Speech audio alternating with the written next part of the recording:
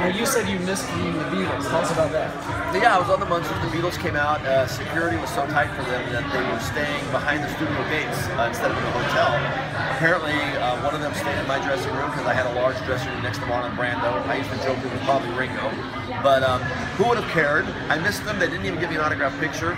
And then a little later in life, the Monkees episode came along. At the time, the Monkees were just as popular, maybe not more popular in America than the Beatles with the TV show.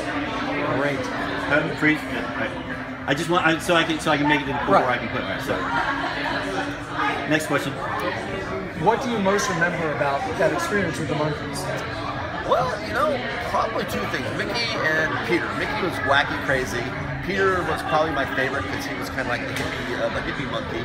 But I remember that I was working a lot and they treated me as an equal. I was in a lot of scenes with them. I was in the entire episode constantly. And they treated me really well. And I remember Davy Jones dating Sally Field and her coming over in her sister Betrayal outfit from the Flying Nun. What about Mike? Any comments about Mike? He was kind of distant. I mean, he was just the thinker. I guess he would be considered the thinker. And he was wonderful, but I got to know him recently, a few years ago, and we hit it off wonderfully. Excellent. Were you yourself a fan of the music of the show before you were called up in it? Oh, absolutely. I was a huge Monkees fan, and that's why it was so exciting for a young kid at 14 to be with these guys for a whole week. And not only be with them, but be, like I said, an equal, because I was in pretty much the whole episode.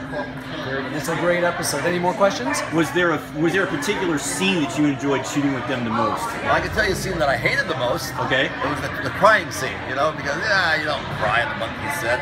So the old... that was pretty bad.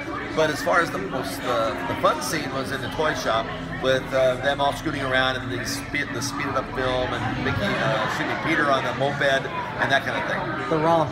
The romp. We learned it here. No crying on the Monkey set. It's a new rule. Exactly. Very good. Butch, thank you so very much for sharing just some time with us. We really appreciate it. You know, one more thing about the episode that I want to point out, that if anybody hasn't seen it, they should. It's really cool. Number one, they sing a cappella at the end. And then they break down the fourth wall and they introduce everybody who makes the show so magical for them. And to introduce everybody behind the scenes, I thought was a wonderful thing. So it makes it special. Absolutely. Thank you.